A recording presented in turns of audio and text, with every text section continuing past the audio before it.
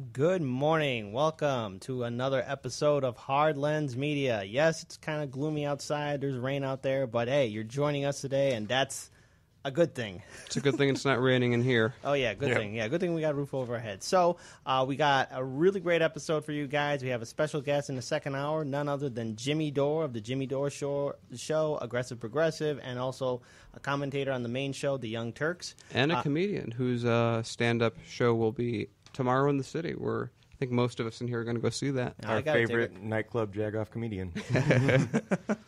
So other than that, let's get this first hour started. We're going to recap an event that we covered, Socialism 2018. We were there on the first day, on July 5th, and on the last day, July 8th, at the McCormick Place. And for the most part, this was like a really crowded event. And we tried to get some of the main organizers, but because of the size of the people there and the amount of people there... Well, the amount of people rather than the size of people. Yeah, right. Oops. Oh. Well, anyway, it was a real... Anyways, the main point is this was a really huge event, and so we didn't have a chance to really speak to any of the main organizers because they were doing the final touches of the event. And for the most part, I'll say this. You never know who you run into. We actually interviewed a famous Olympian, Dr. John Carlos, right? Yeah, and that was really fun because we had no idea who he was, and we ran into him. He actually, he was sitting down, and he bumped his head on this railing, so Kit talked to him. We started talking with him, and they're like, hey, you interested in the interview? He's like, sure. And I remember when, because we had no idea he was an Olympian, he's actually very famous. He was in the 1968 Olympics, and he's, if you see pictures, a lot of school textbooks have it, where... he is holding his fist up in the Black Power salute with someone else. That was him. That was him. Oh, Yeah. wow. He was the guy that came in third place. Yeah. No. Him and his partner came in first and second place. The guy who was the Caucasian gentleman, the Australian gentleman. I thought he was second. No, he came in third. Either way, it's a very Okay. he's a very famous person that made a moment in history. Yeah. And we didn't know who he was. I think from his point of view, if you're famous, I'm sure that's kind of nice that people like you. They don't know who you are. We had no idea who he is, and I remember when I was editing, and we always ask people, hey, what's your name? Can you spell it? What's your position? And he said, it's like, are you affiliated with any institution? She's like, he kind of saw this small smirk appear on his face. Yeah, and he's he like, basically said, you don't know who I am, do you? He said, look me up. And I'm Yeah. like, oh, okay. And then later on that night, I see one of my mutual friends on Facebook. He had the same photo with that gentleman, and I was like, oh my God, this is a famous Olympian. And I called up Daniel, like, Daniel, you won't believe who we interviewed at Socialism 2018. And Daniel looks at it and he's like, oh, this guy's legit. So it's the second Olympian we've interviewed. It's been a fun run. It's who you run into at Socialism 2018. Yeah, and in regards for a final note for Socialism 2018, the people we did speak to were just like average people, members of ISO or Socialist Alternative or any other kind of progressive group. Yeah, it was nice. The first day was like big people who had pages in it, and then the second day we were there at least was just regular people. Yeah. And I really like that because again, it's what we like covering is all the different perspectives of people that cover. So you get the regular people, then you get the people who have made accomplishments in life already. And, it's one thing I would like. Maybe next year it'd be nice if the organization was a little, if they let people know that we're a friendly media organization, because we were getting a lot of really nasty looks. It kind of reminded me a little bit of being at a Trump event, not in the hatred. No, it wasn't that. It was just like paranoia. Yeah. That's a little bit of a carryover of like the event from last year. They were even a little more cagey. We had a couple of repeat interviews even. Yeah, from we last did. Year. It's like, and what I like is that once we sit down to the people that are willing to talk to us, we have amazing conversations and we learn a lot about why they're there and what this means, and that's really what it's all about. And you know what else? One final word I want to put on Socialism 2018 because we got to move on to another story. It's that the idea of democratic socialism,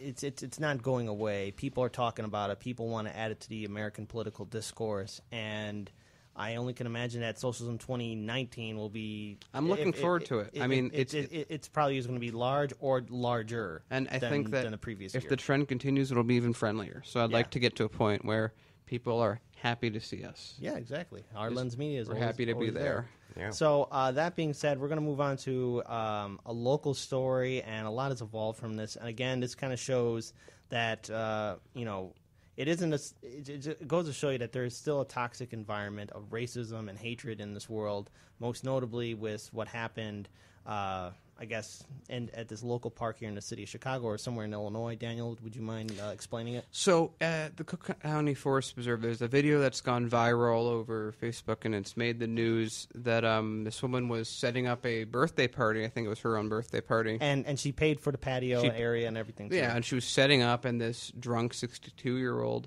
just came over to her and started very, very angry. He has actually now been charged with 2 different hate crimes as well as disorderly conduct. I mean, if you see the video, it's terrible because it's also ignorant. The biggest part is it's stupid and ignorant, but I guess they compound each other, where she's wearing a Puerto Rican shirt and he's trying to tell her that she's an illegal immigrant and how dare she wear a Puerto Rican shirt in America. Is she even a citizen when most of us know that Puerto Rico is a U.S. territory and all Puerto Ricans are automatically U.S. citizens. So he basically was ignorant enough to make fun of a U.S. citizen for being a U.S. citizen because of hate that he felt. And it's just a messed up story. And then the big point of this story is that happens. We see that all the time. We see this kind of hatred all the time. What's more important is the entire time this is happening, he's physically getting close to her. He's threatening her physically. Background of the video, there's just a cop standing, looking, doesn't care, not doing a damn thing, doesn't care, just looking at it. She keeps asking him, hey, can you help me? This guy's antagonizing me. This guy's threatening me. This guy's... And she even mentioned, like, look, I paid for this area. He's not even part of the party. And the cop's just like, I don't care. But then as soon as, I think it's either her brother or her boyfriend. brother, yeah. Okay. As soon as her brother tries to defend her, the cop tells the brother to calm down. Yeah. So it's fine that this 62-year-old white guy is who's drunk is being racist and aggressive. That's fine. Yeah. But how dare you start trying to defend yourself against that? Since that's happened, I think it was it looks horrible. You see literally a police officer watching a woman get accosted by racism and being threatened and just looking, going, it's not my issue. Or it's not my problem. And the thing is, like, he was defending the this drunk old white guy more than he was defending the woman, who obviously was very frightened. If I was her, I'd be scared too. And look, this goes to show you that racism is now being filmed. It's the people who are just so brutal and so hate-filled, like, now we know who they are. And because of President Trump, I think also of his boldness and all the things he says and all the horrible things that he said, all these people think they now have permission to do so and act like this. And the thing is... It's only going to last so long until... I mean, they've literally, without trying to, we now have a list of all the people that are racist in the country, which we could have never made without Trump. So that's one thing going forward. But what's interesting, there's 2 parts to this. First is the outcome, second is the outcome, but first is it's important to realize that police are actually, by law, under Supreme Court decision, under no obligation to protect you if they choose not to. There is, when they see on every single squad car across the nation, protect and serve, that's not true. Cops do not have an obligation to protect you. If they see you drowning, they have no obligation to save you. If this situation happens, they have no legal obligation to stop it. Yeah. They can pick and choose, and they picked and choose to protect the drunk guy. So what turned out was, because this was filmed, I don't know how it would happen if it wasn't filmed. Yeah. The officer has since resigned. Yeah. Originally he was on desk duty. Of course, desk duty with pay. And I'm sure if he's resigned, he's still going to get a nice pension, as always, or go to another police station. And this individual really got the book thrown at him, and I think it's the police going, oh man, if we don't throw the book at this guy, everyone's going to think our police force is racist, which, as we see from that cop, some of them are, and they don't want to protect people. So I've mentioned this before when talking about videos like this that get released. This is not a new thing. Nope. This has been happening in this country for centuries. But now we live in an era where everyone has cell phones and can record things on the regular. And this is so in vogue, particularly in this particular political climate we have, where immigration issues are being brought to bear, where our executive branch is constantly spouting racist rhetoric or dog whistling at the very least. This is the kind of thing that gets a lot of traction, and I say keep doing it. Like, keep filming these incidents, because the more examples we have out there, the more we can say these are the areas that need to be reformed. Our police need to be administering justice and safety measures equally to all people, and not protecting racists and allowing them to harass people for no good reason. Yeah, and so again, this guy who was verbally assaulting this woman was charged with a hate crime. The cop has since resigned, and on top of that too, there's even been talk about a Puerto Rican party happening in front of the person who made this assault towards her at his house. There's going to be a huge party, apparently. Also, this was big. The governor of Puerto Rico also said that guy should be fired. Now, literally, when I read that, I was like, oh, something might happen. Someone in power said something about this. Maybe something will happen now. And don't know if that was all that did. But at the end of the day, too, look, Puerto Rico and the people who live in Puerto Rico are U.S. citizens. All right, they're, right now that island is still recovering from the devastating hurricanes, and on top of that too, this incident it's nothing new. It's been going on for such a long time. Thankfully, now we have smartphones and camcorders to record this kind of stuff, because I guarantee you something like this that happened to this poor woman is happening all across this country. And also remember that every time you see when you see an instance like this on film, it's always a tip of the iceberg scenario, because other cases it may be filmed, but it may not be filmed as well, or it may not be filmed, but it happens the same way or worse. Mm-hmm. So for every instance like this where justice is served, there are probably hundreds or thousands where this happens and someone else has to just deal with it. Yeah. You know what's funny? This video doesn't really fall into this category, but I've seen a huge uptick in basically racist individuals trying to find corner case regulations to say that someone that they don't like is doing something. Like the woman who called on the people who were trying to barbecue in the park, or you don't have a permit to do this, or you're not allowed into this swimming pool even though you actually live here. Or, I'm going to block you from getting into this residence because I don't recognize you even though you live in this community. Yeah. Like all of these, I'm going to try and find some corner case regulation. Racist by technicality. Right. Yeah. That's been the current wave that I've been seeing a lot of. Yeah, but the thing is, as soon as they are trying to enforce these quote unquote regulations, they're trying to make themselves seem like they're responsible citizens, when in fact they're being clearly racist. It's white knighting. It's white knighting as a racist. Yeah, and so also on top of that too. Look, I really doubt the police or anyone else really cares about a kid selling lemonade in front of their house. It's a waste of time. You're going to call a cops, all right? It's so stupid. I remember when I was younger, cops were called on me for selling lemonade. It's terrible, because it's like, great, this is, it's just, guys, can we be a little just more considerate, and when we see something stupid that isn't an issue that everyone does, to not selectively enforce it because we don't like the person. It just makes America what it is now. It's this hatred born of ignorance and fear with the addition of time. Yeah, and one other thing too. Look, in that video, that guy is saying the world will not change America. America's not going to change. Well, guess what? The world is always going to change. Nothing's going to remain the same. Saying it doesn't mean anything. Yeah. People saying things means something. The only thing that's constant in the world is that nothing is constant. Exactly. That being said, we're going to see something that is constant, especially with the Democratic Party, and that is this huge feud that's happening right now between Alexandria Ocasio-Cortez, who is the winner of the Democratic congressional primary in the New York 14th District, and against the former incumbent Crowley. So, as we all know, Alexandria Ocasio-Cortez won.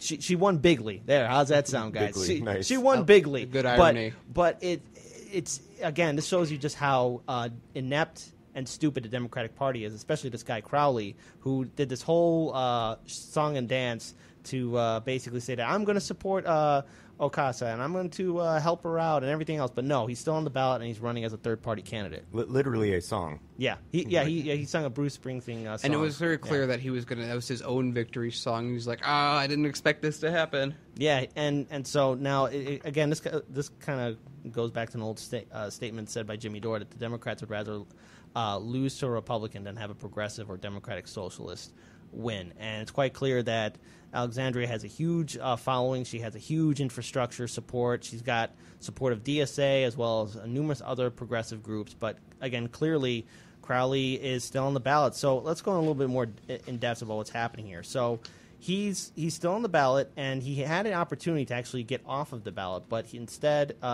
his campaign is still going through with it. And in that note, so let's go with what that means, why that is the case. So the way New York law works with parties, if someone wins a nomination, but they want to leave, like Alexandria had the same thing. She won a Working Families Party vote in another district, and she turned it down, which means that that party can now nominate someone else if they choose to for that seat. But you need someone to either move out of the area, die. I think there's one other thing, or just say I decline the nomination. So what Crowley's done is he's had this whole song and dance of, oh, I'm going to make sure everyone I lost. I'm going to be gracious. I'm going to help Alexandria win, and so that's not the case because even the Working Party, the people, which was a huge issue that they nominated him in the first place and snubbed Alexandria, which is the reason that they're in that spot in the first place. I don't know why they thought that getting Crowley in would help them at all. So now they want to actually put someone else in, and they're like, Crowley, get out. We don't want you. Alexandria's like, hey, get out. We don't want you. And Crowley was like, I promise I will get out. But like Kit said, he's refusing to say, take me off the ballot. And also, on top of that, we got to remember just what kind of win this was. And I'm going to hand it over to Paul real quick. Okay. Remember, Crowley was the heir apparent to Nancy Pelosi, all right? Alexandria Ocasio-Cortez's win was so big that it basically disrupted the Democratic establishment's chain of command and power, all right? So now that he's gone, that ruins Nancy Pelosi's plans as well as the Democratic establishment plans. And by him remaining on the ballot, you know, he could just say, like, look, just help me out, Nancy Pelosi and Democratic establishment, and I can win. So again, like the Democrats are going to back this loser who is acting like a child. Isn't it interesting how the Democrats in every election when this happened demand unity? Hey, get behind the winner. When we win, you stand behind us. But when it's the other way around, well, I'm going to stay silent. I'm not going to say anything against it because you know that if Alexandria had lost and she did what Crowley's doing, every Democrat across the country on every single cable TV show would be screaming at her for being a sore loser. But again, it's some murmurs. The neoliberal establishment will not say a thing. They're going to remain silent. They're going to be cowards. And again, the Democratic establishment, this is why you lose elections. This is why no one respects you. This is why when it comes down to key seats of power, you're losing to Democratic Socialists of America, and you're losing and Republicans. So the thing is, you demand unity, you demand respect, you demand people to fall in line. But how can we respect you guys when you keep on losing? And not to mention, this isn't the first time the Democratic establishment refuses to step in or call for unity or even that remain neutral. Look at the governor's race in New York and how they're backing up Cuomo, and instead they're throwing Cynthia Nixon on the train tracks, man. Yeah, like they're disrespecting her. Tom Perez, DNC. Yeah. I will promise to be neutral in all elections except for this one. And what does he do? The Democratic establishment endorses Cuomo for governor. So again, like I know, Paul, you want to mention a follow up with this story. Yeah, there's a whole lot to go with this story, and part of it to tack on to what you guys are saying. Think about the number of times Democrats are willing to fight hard and fight dirty against Republicans. Oh, wait, that doesn't happen. No, they never do. They roll over at the first opportunity. Oh, we can't do this. But as soon as a progressive comes in and challenges their seat, they are willing to fight dirty. The Working Families Party doesn't want Crowley to be on the ballot. But because there's some legal hurdles to jump through to rescind their endorsement from early on, he's just going to latch on to that and be like, well, I'm on the ballot. And while he, vigorously, he said he would vigorously support Ocasio-Cortez's candidacy, he's obviously not going to do that through being on the ballot.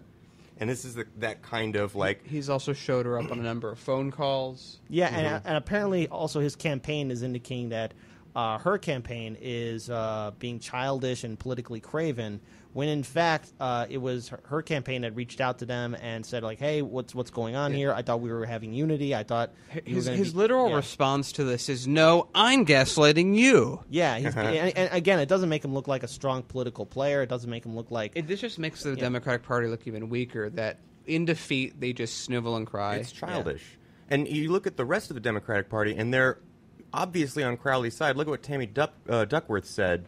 when asked, I forget what show she was on, but she was asked if this is the new direction of the Democratic Party, and she basically echoed that now standard Democratic Party line of like, oh, Ocasio-Cortez won in this it was a super special district. Yeah. They'll never win the Midwest. And it's like, I'm sorry, I'm pretty sure Bernie Sanders won Michigan and a lot of Midwest states like Kansas. When Clinton was on the ballot, Trump won. He won Wisconsin. Bernie Sanders won Wisconsin, Michigan, all the states Indiana. Hillary lost. Yeah, right. I think you won. I think you also won Minnesota too.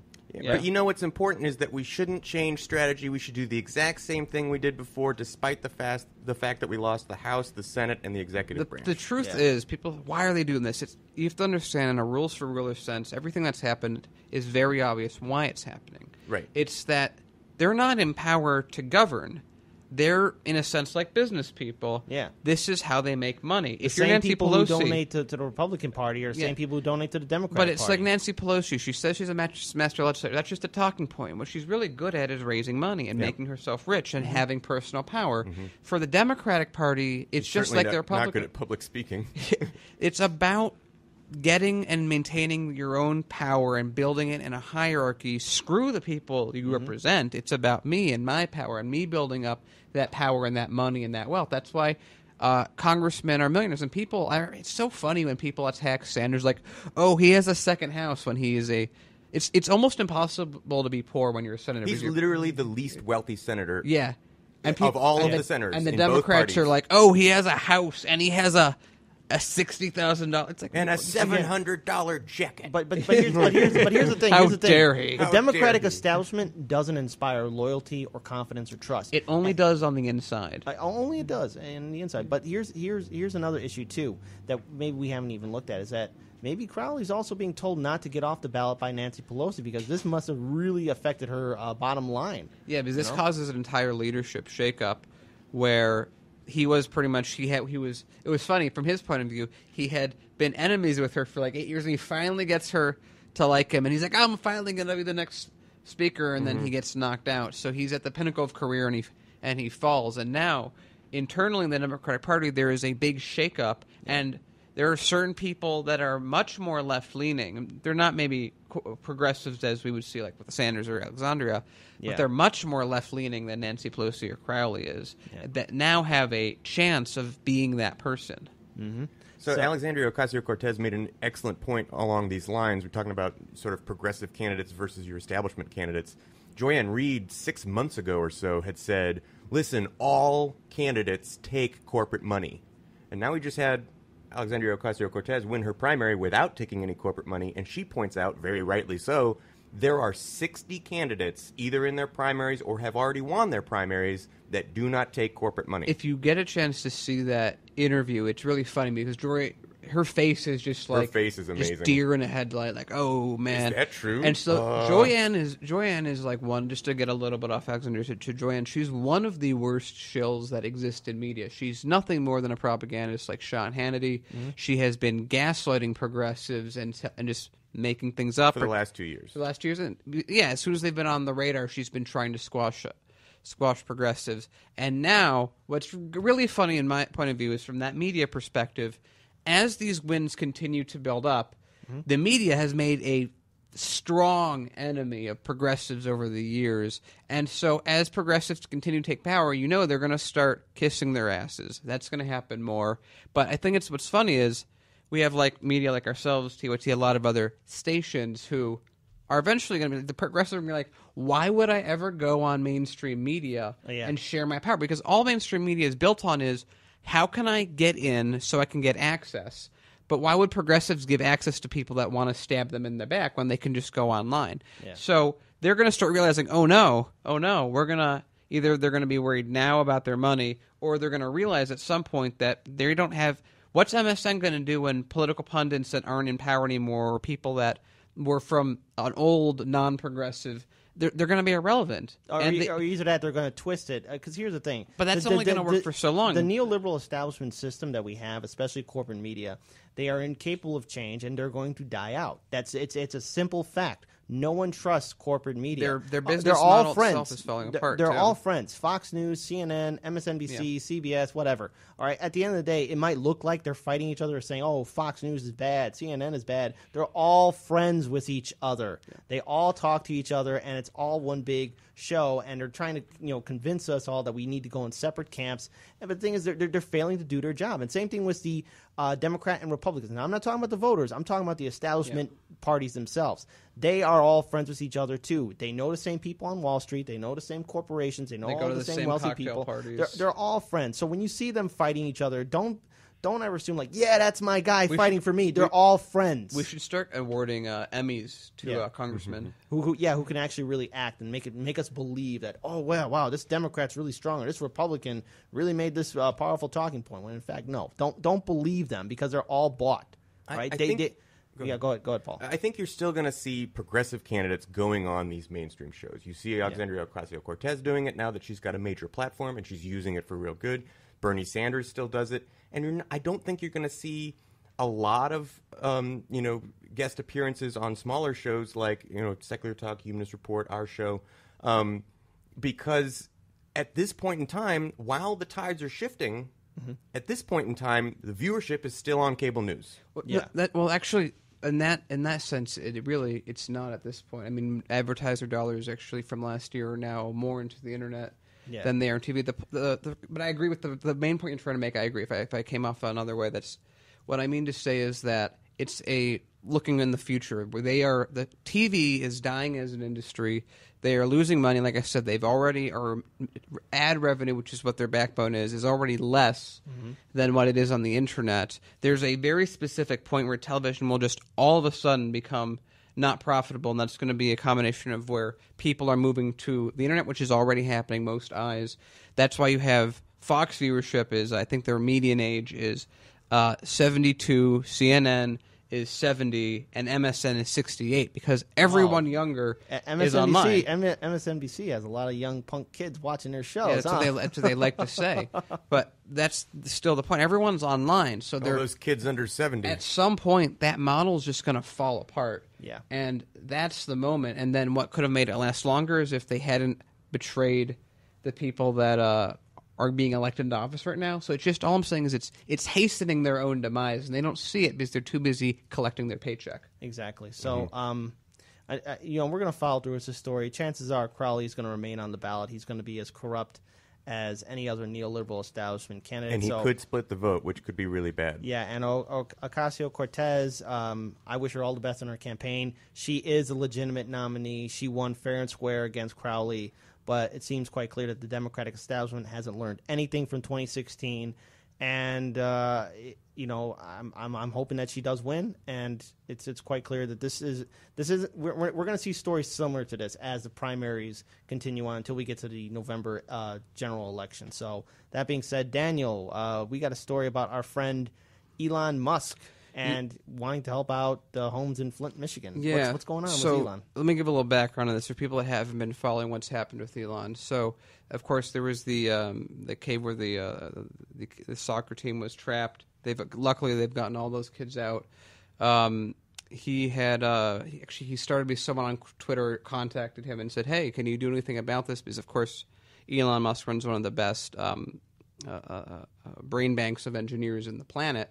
And so, because there was a few kids that were perhaps too weak to move, and Elon even put out a tweet later on in this where he's talking back and forth with the actual people running this dive, and they're saying, yeah, make sure you put this together. We don't know if this last child is going to be strong enough. They've tested it. The engineers said, yeah, it'll fit in this cave, et cetera, et cetera, et cetera. But on the other side, you have the angry mob on Twitter who is chastising him for trying to do something. Was like, oh, he just wants publicity, which is, why don't you guys do something on your own rather than just critique a guy who's trying to do something? I think it's becoming like a cool thing to hate on Elon. It is. And I really don't like it because most of it is, I follow Elon. I followed him for years. It's ignorance. It's the same kind of ignorance we talked about in the previous story, that they hear something, they say, okay, if I hear billionaire and it goes through my mind, I instantly filter it this way.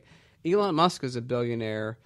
billionaires never try and do anything great because they're not a human like I am, so therefore he's just trying to do publicity. It's a very shallow way of looking at the world. Now, granted, why aren't they hitting other billionaires? Because they're not in the spotlight, because they just sit back on their hoards of gold and do nothing but build that hoard of gold up, whereas Elon Musk is like, I'll try and do this. So now going to this story, after that's happened, Elon, he has a very large Twitter following. They said, okay, let's try something else. Elon, can you fix Flint? And Elon said, okay, let's see what I can do. And so he is going to be looking into fixing the remaining piping that's in Flint, and it looks like they've replaced the main lines at this point, and they really need that last 100 feet to be replaced. So if Elon Musk can do what the government can't and fix Flint, I think that's phenomenal, and that's great. But he's going to get attacked because of how much money he has, not by what he's doing. Right. So there's something else I want to add on to this too. Look, I've been following some of the hate that Elon Musk is getting on I don't know. I think it's pointless and stupid because we're down for Elon, especially this is an outrage. In investing in space technology. I mean, he already showed that NASA's current model was way over budget. He can get us into space a lot cheaper and more efficiently. So the way I look at this is Elon Musk has gone on the record to state that NASA should get more funding, and I'm pretty sure if we sit him down, he would probably say the government should be funding this. There should be enough resources. When he started SpaceX, the original goal he had. This is way back when he was starting. When people ask, "Why are you starting this?" He's like, "I just want to help NASA." Yeah. He originally just wanted to build a greenhouse on Mars that he sends a probe to, so that he can inspire people, so that NASA can get more funding. Yeah. But he turned out he was really good at that. Yeah. And look, the people of Flint, Michigan have been dealing with this lead poisoning for what, over 4 years, 5 years now? It's been too long. Yeah, it's been way too long. And so finally you have somebody stepping up to build some kind of working infrastructure for the community. They desperately need clean drinking water. We need clean drinking water. The city of Chicago has lead in its water, okay? So I'm really disappointed at our current state governments and our federal government and their lack of action in helping out the tax-paying citizens. So here you have one guy, Elon Musk, by himself. A billionaire who's actually trying to invest back in people, which is unheard of in this country. And I mean, usually it's so unheard of. It's foreign. Usually what happens is they put together a foundation that kind of does stuff, usually doesn't. I mean, you have individuals like Bill Gates who have actually done a lot. I mean, there are people that are doing things, but it's like, don't like the billionaires that are screwing people over. Don't hate on the billionaires that are trying to do good. Yeah, and look, and the same thing too is Elon Musk is definitely trying to, inspire new generations of children and young people to get involved in the sciences and engineering. Like even here in the city of Chicago, he's got this hyperloop that he's trying to build here in the city, just to say that hey, it can work. So hopefully, and again, if we had a representative from the Boring Company or Elon Musk himself, if you want to reach out to us, we'd definitely have a few questions to ask you about the Hyperloop that you're building here in the city of Chicago. But we got so many other questions to really ask too, especially in regards to this current status of our country. We are lacking true infrastructure. We're lacking a vision at all. And at least Elon has a vision to try and do what, granted, government should be doing, but they're not. And we were talking a couple weeks ago about how he's trying to fund a lot of public transportation, or in his case, private, because the Koch brothers are terrific at killing any public transportation bills. So you gotta have that fossil fuel money. Europe has really good high-speed rail, really good public transit that's well subsidized. But if that happened here, the Kochs would make less money because less cars would run. There'd be less oil being used. Yeah. So they can't have that. So they're killing these projects all over the country with their grassroots organizations that they fund with a tremendous amount of money. So governments are weak and inept, and the system that runs them is weak and inept compared to the single-mindedness that a person, an individual with money can have. So in a situation like that, I know that there are actually, for the tunnel lease, there are some very valid arguments, I think, that we've heard against it, but I think it's in the situation that America is in, with nothing happening, some progress is better, even if it's private, because everything else is just a subsidy given to companies to do very little. Right. Or, repave the roads, something that might take 2 weeks. Let's stretch it out to 6 months so that we get more money from it. Yeah. If he can pull that off, again, it goes to what he hit his full vision of a hyperloop system. Again, this is just a way to proof of concept it. Have business people say, "Oh, this is a good idea." He's trying to change things in a direction I think most people want the country to go, which is green and sleek and futuristic. Move us past where we're at now. We already live in the future. We just don't pay for it, so we live in the past. And yes, it's private what he's doing, but it's something. And I wish people would see that as it's better than what we have now by a long shot. And he seems to be aligned in a way to want to help people. And I'd rather take his help right now because the governor in Michigan failed the people of Flint, Michigan. But it's like you don't want to get someone like that to get jaded by people. That's the last thing you want, because he could, on a flip side, if this is not what he wanted to do, if he didn't want to help people, he could be very effective at it, like the Koch brothers are. But he's not. Yeah, and we don't want him to take his ball and go home. Yeah, no, but definitely. At the end of the day, I mean, they've begun launching NASA satellites on Falcon Heavies. Like, that's a thing that's beginning now. Yeah. Mm-hmm. Our National Aeronautics and Space Administration doesn't send anything to space on its own anymore. No, and hasn't for years now. And we even sent our astronauts to the Russian space program to launch them up to the International Space Station. That's right. And Elon, and even now, the people that were running it before were a monopoly by Boeing and Northrop Grumman, who were like, "Hey, you want to launch something to space? It'll be $400 million just for the rocket." And Elon's like, "I can do it for $80 million, thus saving the taxpayers $320 million per launch." And they all said, "It can't be done," but no, he proved them all wrong. So the guy's doing something. You can argue whether or not a billionaire should be doing. I think that's a fantastic conversation to have, because it really should be the public government pooling money for projects like this. But we're too corrupt. At least at this point in time, we're moving in a direction, I think, that we can get to a point where the government can actually do this like it should. Yeah, public money should be pulled together. It should be these public works like we did in the New Deal. That should happen again. But in the meantime, he's giving us a template. Exactly. Yeah, it's not ideal, but it's better than nothing. Exactly. So, again, all the best. Hopefully, Elon Musk is able to really help out the people of Flint, Michigan. We're going to follow through with his story. And thankfully we got somebody stepping up to do the right thing, because obviously the state government in Michigan and the federal government is just sitting on their hands, ignoring the people that have been suffering through this ordeal for so long. But that being said, we're going to go to another difficult story to talk about, and that's our good friends with ICE and the Democratic Party. Paul, this is something you found and wanted to share with us. What's going on with this? Yeah, so particularly since this kind of comes back to talking about Alexandria Ocasio-Cortez, because she really helped to bring this to the forefront, but also in light of separating families at the border, a lot of attention has been brought onto Immigration and Customs Enforcement, ICE. And you kind of take a step back and look at that, and a lot of people from the Democratic wing of the Democratic Party, let's call them, are saying, you know what, we probably don't need an extrajudicial agency handling this. We have law enforcement, and we have a judicial system, and we have immigration laws that can be administered with existing tools. And we have border control. We have border control. These were in place before ICE was formed. ICE is still a relatively new agency, and it's, again, acting in an extrajudicial way. And beginning in the Trump administration, now we're separating children from their families. It's become an agency that can be best described as the American version of the Gestapo. And now you've got a lot of people saying, we should stop this. Yeah.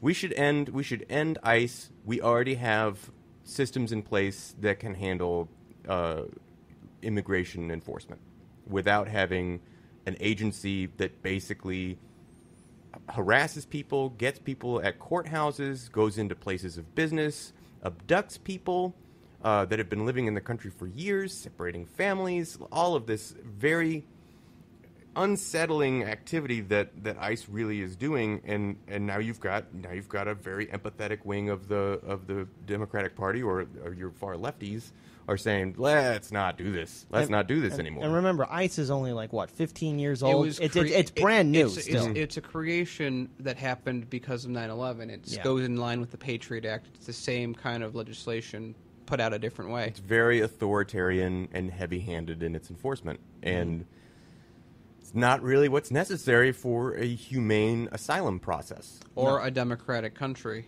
Correct. Yeah, exactly. And look, we were in Gary, Indiana, at the Gary Chicago International Airport. Right.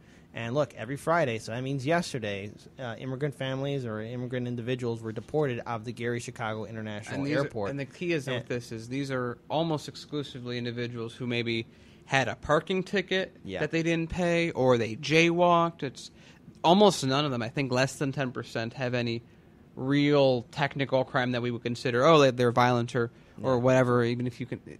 It's almost all people that have done nothing. And the fact that you have Democrats that are just basically turning a blind eye to public outrage or refusing to stand with abolishing ICE, it's quite clear that the main Democratic establishment party doesn't care. They don't care about the children being separate from their families. I mean, look, watching some of those videos, it's really hard to really sit through them because I don't even care what your demographic is or how you vote. When you see a kid and a family get separated and there's such primal outrage and fear, how can you not feel empathy or any kind of sympathy for these people being separated? Like, no one deserves to go through that, okay? And I'm going to take a step further. I'm not sure you can really call yourself a real American or a human if you look at that and go, yeah, this is how things have to be. They deserve to be punished. No way. No one deserves that, okay? Like, a lot of these people coming to this country are going through a lot of hardships. And a lot of it's imposed by U.S. foreign policy. Yeah, and the thing is, like, if anyone's willing to walk countless I don't know how many miles, but millions of miles going through harsh terrain, dangerous territory, under the threat of being killed or raped or put into bondage or slavery.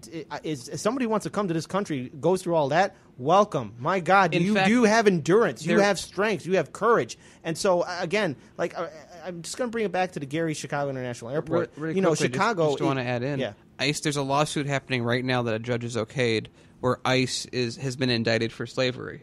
Good. So good. Look, because ICE is clearly making the United States and the American people look bad to the people of the free world. We always state that we are a bastion of liberty and hope for people to come to. You know, the Statue of Liberty says, "Give me you're tired, you're poor," all that other stuff. I don't think she stuttered in any kind of statement on it. She's welcoming people to come to this country and contribute, okay? Contribute. And so... the woman that climbed the Statue of Liberty over the 4th of July, right-wingers were tearing their hair out over that. She's being disrespectful to our statue. Well, the Statue of Liberty herself is an immigrant, too, because she was built and made in France was given to the United States as a gift. And again, I do want to bring it back to the Gary Chicago International Airport because, Rahm Emanuel, who's quote-unquote doing a good job, said by Hillary Clinton during the 2016 primary, even though he shut down 50 schools, he has stated that, that Chicago is a sanctuary city. So that means if you're an immigrant, you're safe here. That's not the case. It's good because it's so devious. He doesn't really care about... Sanctuary city is a political term. He's trying to court the Hispanic vote because he's made such an enemy of the African-American vote with the police and everything he's done. So he's like, well, let me go to this demographic. Hey, we're a sanctuary city. We're happy with immigrants. That means nothing because what he does is he says, immigrants aren't deported in Chicago. You're safe. We just push them to Indiana when we do that so that we don't have to say it's done here in the city of Chicago, even though the airport that they're being sent to works directly with the city of Chicago. Check out those interviews. It's such a terrible technicality. Yeah. You can actually see some of the interviews that we did with some of the protesters on our YouTube channel. And on top of that, too, on the day that we were covering that protest, the buses were stopped. They didn't come to the Gary Chicago International Airport. They were just rerouted to O'Hare Airport. And last I checked, look, I think O'Hare is in city limits or in Cook County limits. It is in the city limits. It is. Mm-hmm. Oh, my God. Mayor Rahm Emanuel, why did that happen under your watch? And why are you okay with kicking out people for jaywalking and misdemeanors when you say you're a sanctuary city? It sounds like you're just saying you're a sanctuary city. You're having your cake and eating it, too. Mm-hmm. You're kicking people out for being immigrants. You're kind of assisting us because their basic thing is, we won't help ICE unless they pay our officers. Then they're free to do it, and then we'll assist them. Yeah, and one other thing too. A real shout out to the governor candidates too, like Bruce Rauner and J.B. Pritzker. Where's your stance on this? On what's happening to these families that are being deported? They've been largely silent, as far as I can tell. Yeah, I know Governor Bruce Rauner is going to be silent, but J.B. Pritzker, what's your comment on the Gary Chicago International Airport? I know you're not going to get back to us, so I'm not going to even try. But just just a little friendly reminder. You're running for governor. I want to take it back to the federal level because we're in a situation where people are sort of talking past each other. I know, shocker, right? But on your right wing, you've got this "they took our jobs" kind of mentality. Like they're coming in and they're ruining our country. That there's this dog whistle underneath it that's just basically racism. We want to keep them out of this country. And then on the Democratic Party side, you've got a little bit of a split because you've now got the Ocasio-Cortez, Bernie Sanders, the sort of progressive movement saying we need to abolish ICE. These functions are taken care of by other means. This is inhumane. This is not the way it should be done. And then you've got your Chuck Schumers and Nancy Pelosi's who are kind of like, I can't get on board with Elizabeth Warren and Kristen Gillibrand. Only 25% of the population agree it's not a safe thing for me to do. Right, it's politically not safe, so they'll say things like, oh, well, we should reform ICE.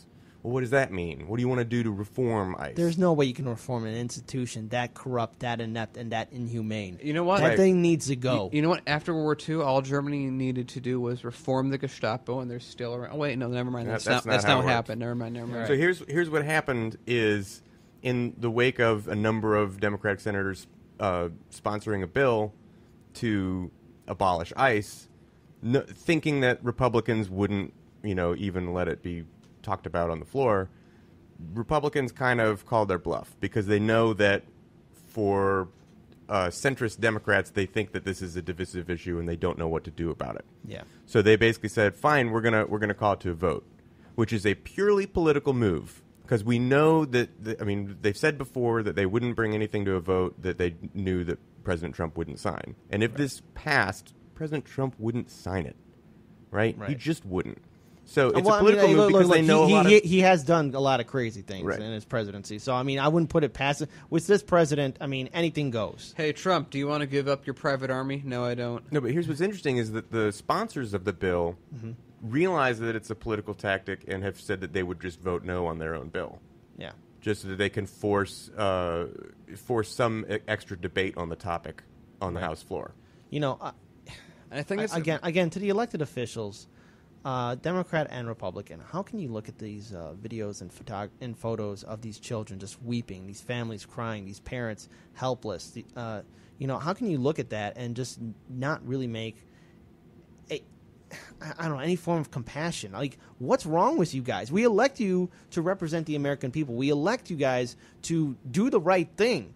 And what's happening at the border is so inhumane. It's not even America. We would see this in a third world country under a dictatorship. We would go to war with the dictatorship for doing this. But if they had oil. If they had oil. And they didn't give us a good price already. Yeah. So what I think is really interesting is I wish that the Democratic Party would be as hard on ICE as they are on their new progressives. And see, again, this is what's going to happen. So, like, either a couple things are going to happen. Either our revolution, Democratic Socialism of America, Justice Democrats, brand new Congress, either they're going to be successful in taking over the Democratic Party, or given enough time, there will be a real progressive third party. Most likely, I'm gonna say DSA for the moment because right now they're a political organization. They're building infrastructure, and yes, they do run their candidates in the Democratic Party. But there is a very good possibility that they can effectively be a new party here in the United States, something that we desperately need. Look, we need a vibrant multi-party system. It's quite clear that this two-party neoliberal establishment system that we have is failing the American people, and the Democratic and Republican establishment leaders don't care about us. They don't care about you. So if you're a Democratic voter or a Republican voter, remember, the people who you elect into office are most likely millionaires and billionaires, and they probably don't like you, or they don't care about you, and they only need you to vote for them because, hey, who else are you going to vote for? It's so distressing. I mean, we're in this situation where the Democratic Party normally, historically, has found ways of expressing moral outrage, and not this time to some effect. And this time around, you just sort of want to go. You're failing to express your moral outrage because more left-leaning Democrats are already doing that, and you don't like them.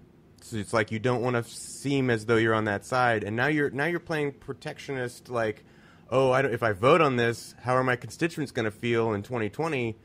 And I think, given the speed at which the country's attitude toward immigration and custom enforcement, ICE, has changed and shifted. Once it's become front and center, like, this is not good, this is inhumane. Yeah, okay, right now, only 46% of Americans approve of abolishing ICE. Right. Give it another few months, I'm pretty sure that poll number will change. Yeah, so, like, I think that the number for right now is 25% approve, 25% are like, I'm not sure, and about 50% are against it. Yeah. But again, 3 months ago, that was almost entirely everyone was for ICE. Yeah. And now Donald Trump has put an ugly face on ICE. And remember, this has been going on under Bush's administration and even under Obama's administration. So who knows what kind of untold horror stories have yet to be revealed due to ICE implementing these horrific policies at the border. But we do have to move on to another quick story because we're going to be entering into our second hour very soon, and I want to cover this. So, look, I'm an active runner. I like to exercise. I like to breathe the fresh morning air. I mean, look, I got to stay in shape. So yesterday, I go to the park to go run, and all of a sudden, it felt like I couldn't breathe. I felt like this huge wave of asphalt or production or smoke hit my face, even though I couldn't see it. And it's this asphalt plant that's being built at 2000 block of West Pershing Road in the Chicago McKinley Park neighborhood. Now, this matte asphalt plant was built without the citizens of the 12th Ward. It was built without them knowing about it. And the alderman basically failed to inform his constituents that there's going to be an asphalt plant that's going to be built in our community. So for the people who live in Brighton Park, McKinley Park, and Little Village, all of them make up the 12th Ward.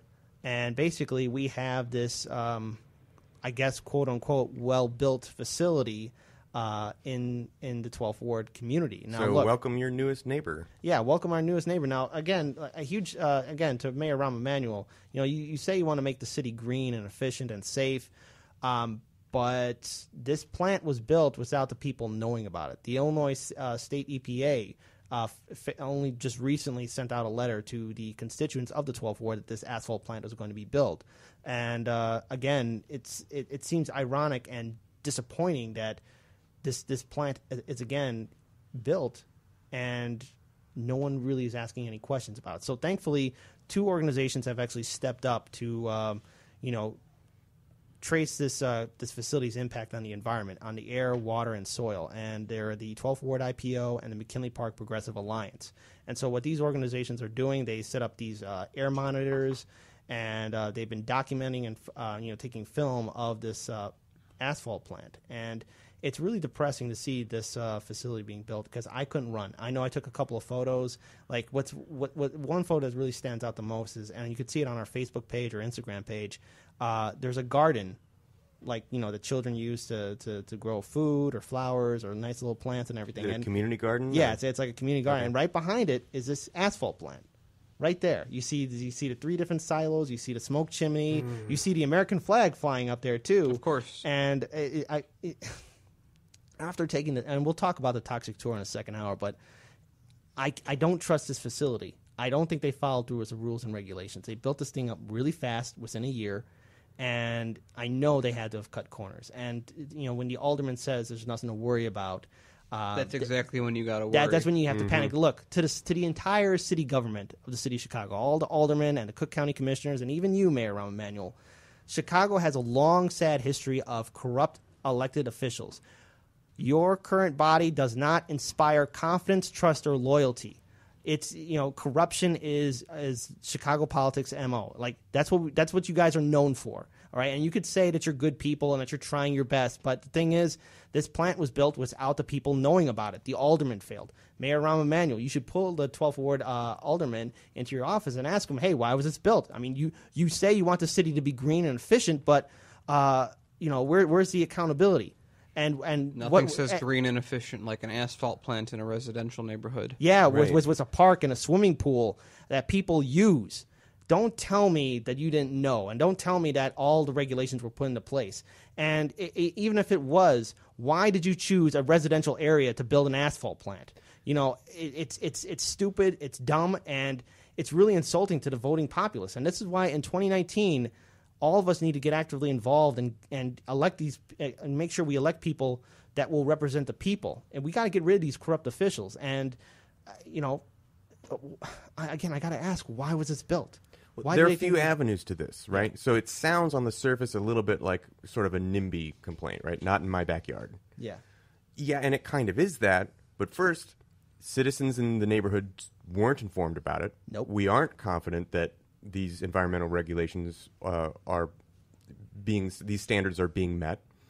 And why would you put an asphalt plant in the city of Chicago in a residential area? I could tell you why, too. That population density is very high. Like, it's not in my backyard, but there are plenty of places in this state where you could build an asphalt plant that didn't have a population density like that. This is why Gary, Indiana exists. This is where you put This these is why things. West Calumet Right. exists. Yeah. This is why East Chicago exists.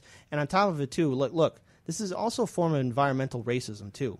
Because now this plant is being built, don't tell me that the fumes will not impact people. Don't tell me that people aren't going to be sick or that they're going to start acting up. Or their home values will drop. Yeah, and once we've seen this gentrification policy play out in Pilsen, South Austin, Inglewood, and all other working class communities here in the city of Chicago.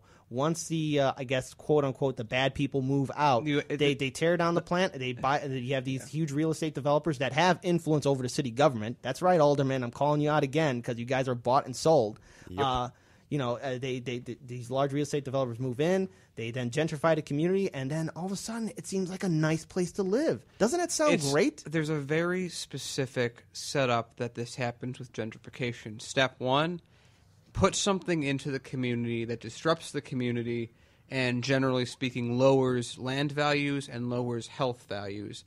Or you can do another path, which is remove schools. You can do either the health avenue or the education avenue.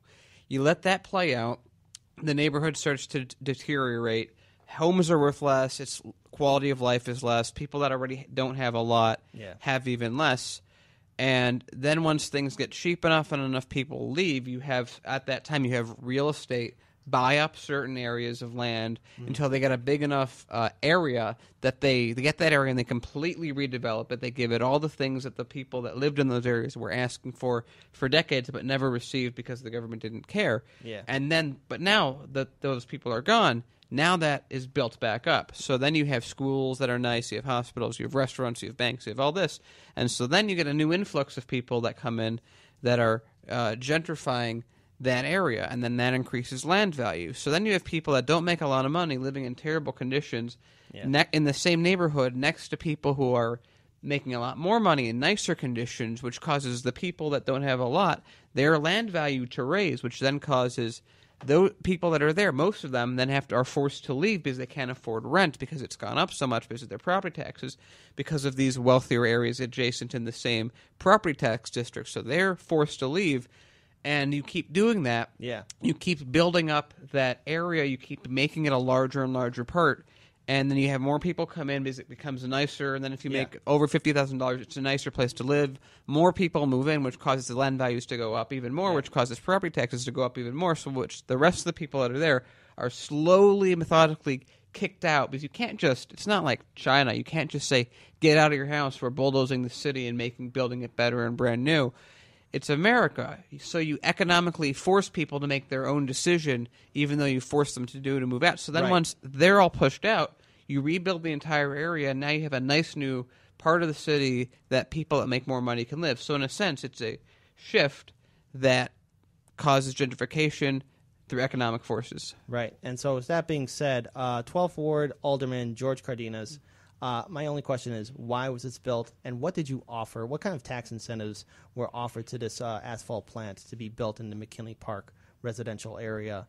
And how much did he personally profit? Yeah, exactly. And again, sorry, city government, you don't inspire confidence. You have a long, sad history of corruption. The default is someone took money. Yeah, if you had to bet, it's always going to be right. Took money. And the main point is that. We need to start holding these elected officials accountable. And other than that, we're going to go into the second hour. We're going to right now have our break. So if you like what we do, we have a Patreon page. Other than that, peace to everyone. Let's see you guys in the second hour with our special guest, Jimmy Dore. And we are back. Welcome to the second hour of Hard Lens Media. We got a lot of stuff to talk about. We have our special guest, Jimmy Dore, who will be joining us a little bit nearing the end of the second hour. And right now, me and Daniel have a very important story to talk to you guys about. And it's something that we covered while we were also covering Socialism 2018, and that is the toxic tour in Indiana. Now, just to let you guys know, we were, a long time ago in 2016, me and Daniel were in the West Calumet, East Chicago community. And this is an area that was built on top of a lead refinery center. But we also had the opportunity to interview and speak to Thomas Frank, who gave us more of a background and history of the entire Gary, Indiana, East Chicago, Indiana community and its environmental impact in the Midwest. There's a whole lot to get into. And we've interviewed Thomas Frank before in the past, so you can check out that interview that we've, especially when he's been on our show. When it comes down to it, East Chicago, it's all in Indiana. It's just an environmental disaster. So there's so much to get into. I know we don't have a lot of time to cover this story, but let's dive into it. Right. So let me actually get started. Like right now, currently, we have our team editing some of these videos. It's like 6 hours of content.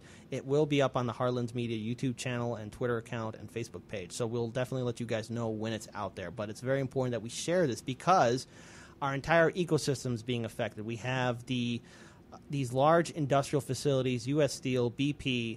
They are unregulated because Indiana has a history of lax regulations. It's very laissez-faire. And so what's happening is that you have these power plants and facilities that are basically dumping regulated, quote-unquote, regulated toxic waste into our water system. I want to give a little background on that. So Indiana is very special in how they deal with environmental regulations. So when they say regulated, it means, hey, you can't just put that toxic material in the water. That's ridiculous. You got to mix it with water first. Then you can put it in the lake. So what we dealt with when we've been there, last time we were there, Calumet existed as a housing project. Of course, it was an area where it was polluted with lead levels 280 times what was considered safe. And, of course, they put black and brown people in those areas because who else are you going to put in but minorities when you have a racist government that's in the area? So they were there. Everyone there, of course, had cancers. Their hair was falling out. Just a terrible place to live. And they knew about it. The government had known about it for years. So finally, when they decided to kick everyone out, they first tried to kick them out with no waivers, not trying to help them relocate. Work by Thomas Frank and a couple other news sources helped change that. But at this point, it's still exactly what it was. It's still an area. In fact, worse.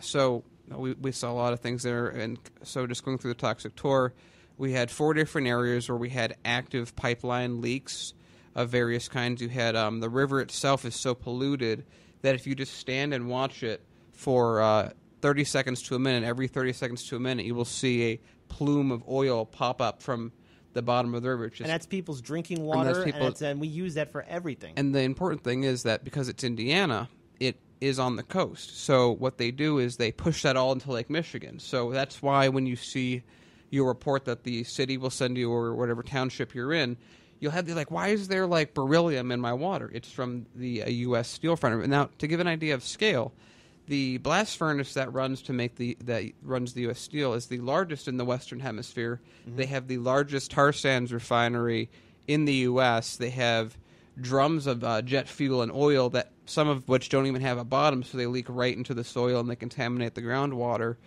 You have all the groundwater, for the most part, has been contaminated with pollutants. You've had oil spill after oil spill happen.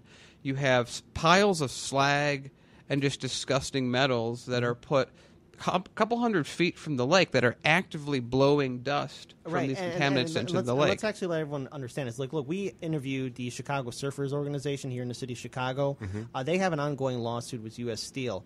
They were recently surfing in Lake Michigan, and their entire team came out breaking out with hives and rashes all over their body due to the fact that we have this chemical waste being dumped into our lake. So we all know that Chicago has lead in its water. All right, it's there's no debate, there's no talk. Like right now, that this is a current situation. What's happening in Flint, Michigan, the city of Chicago, a major metropolitan city, has to deal with. But we also have another problem. When these large industrial facilities dump this regulated toxic waste into the lake, the current that's in the lake pushes it right back towards the city of Chicago. So we're drinking that stuff. It's coming right back at us. We get our water from Lake Michigan. We have aquifers that feed the entire city. Right, and on top of that, too, all the dust, all the smoke and pollutants that are being put into the air the air currents up in Gary, Indiana, East Chicago, Indiana communities, it blows right back into the city of Chicago. So we're breathing it in. See, when the city of Chicago was, pushing out all the industry, they were pushing all this industry into the Indiana so they wouldn't have to worry about it. The problem is all the byproduct is still coming right back at us. And with the lack of regulations and protections, people are going to get sick. Like the people of Indiana, northern Indiana, are already affected by it, but we're going to be hit by it too. So we're already getting hit by it. Yeah. And I think it's important to realize that even though it's in Indiana, all that area is under Chicago's zone of influence. So this is Chicago's industry that's just been moved to another state. So like we were covering previously in the first hour, how Chicago calls itself a sanctuary city, but Emmanuel's actively deporting immigrants. They're just doing it in Indiana. It's the same kind of deal. It's a deal so that you can have a political conversation where you can say, hey, we're not doing this. Mm-hmm. Someone else is, even though you put the deal together to allow it to literally happen. next door. Yeah. And also, we also captured a huge environmental and I guess... I don't know what else. I guess a hazard, construction hazard that we saw firsthand. So I'm going to hand it to Daniel because he can go into more detail about it because he's a lead contractor. Yeah. We managed to go to the East Chicago, West Calumet community. What was left of it. What was remaining of it. And we saw these, large construction vehicles digging up the soil and, they're throwing all this plume of air up in there. So look, the soil contaminants is way above. So let me hear those numbers. Yeah. Let's go a little. Okay, so in the area, this is just as a clarification. This is the same EPA that manages Flint, Michigan. Manages in quotations.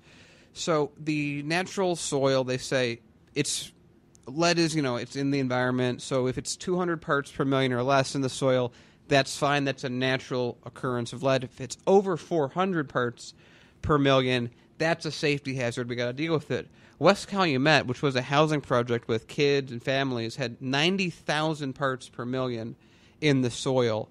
And again, that's why all these people have all these health issues. Not just lead. We're just saying lead, but it's also arsenic. It's a whole bunch of other... But they were digging out the skeletal remains of the facility. So what happened was East Calumet, they decided to destroy the entire the area where all these people lived. Again, they kicked them out. They didn't give them enough when they forced them to leave. But either way, once they kicked them out, then they're like, okay, we got to destroy this entire place. Now, what's interesting is the housing that was built in that area was all flat. There's no basements anywhere. The only buildings that would have a basement in them were part of the former U.S. lead refinery that used to be there a couple decades ago. So when we got there, we were driving around with Thomas Frank, who was showing us on the text tour all these different areas of pollution. We were by the school that was shut down. Then we were by the school that was shut down. And actually, when we were filming this part, we were near a neighborhood that we counted 5 kids within 2 blocks of when we filmed this. Yeah. But what we saw was, we popped there, we started recording. They were digging up the actual a basement, a vault that was formerly used by U.S. lead.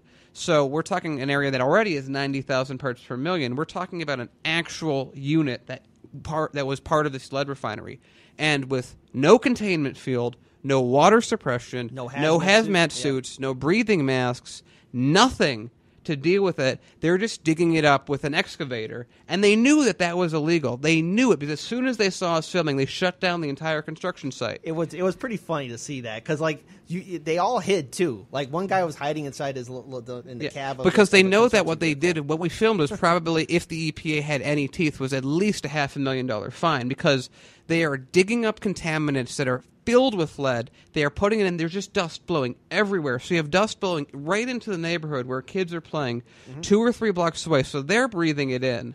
And we were breathing it in too, and the construction workers were breathing it in. And that's the thing, the construction workers, they have no idea what danger they're in. They don't understand how dangerous this lead is. They don't understand the concentration of lead that is in their bodies. Yeah. Again, lead is less dangerous as you age.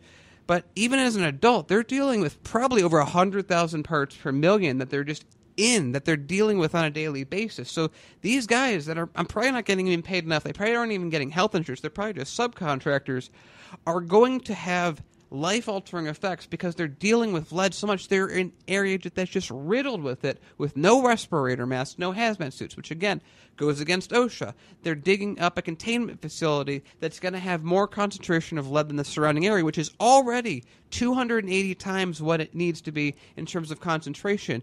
They don't know that they've just impacted their entire lives, or they're not thinking about it because their job depends on it. And their families too, because they're going to bring that home. But the thing is, when you kick up that dust, you see just plumes of dust, like a dust storm, because lead is fantastic at turning into dust. It's one of the biggest issues. When I do renovations, we have to make sure anything we touch is completely soaked with water so that there's no chance any amount of dust can get anywhere. We have to do an entire containment unit so that it can't blow anywhere.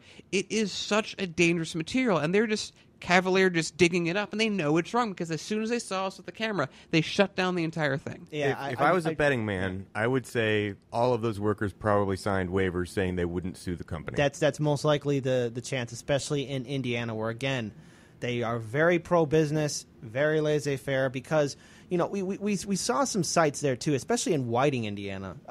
It's almost seemed like something from Outer Limits, The Twilight Zone, or even Black Mirror.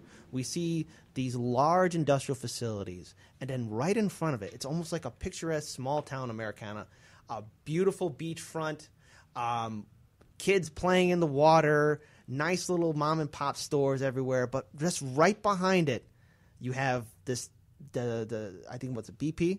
The BP refinery. You had the 100-foot. You had the 100-foot slag mountain. Yeah, that's just blowing right into the air.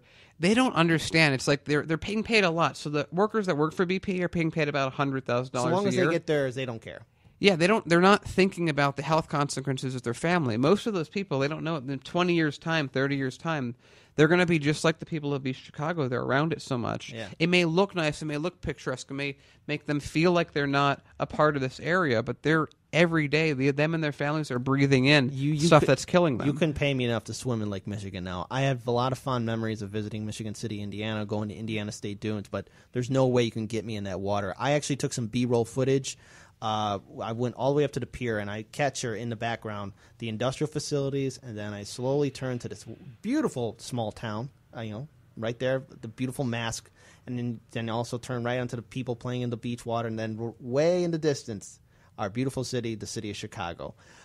Look, the fact that for such a long time the state government and even the federal government has been turning a blind eye to this, it shows you that we're going to be dealing with the consequences of what's happening in East Chicago, Indiana, Gary, Indiana, Whiting, Indiana.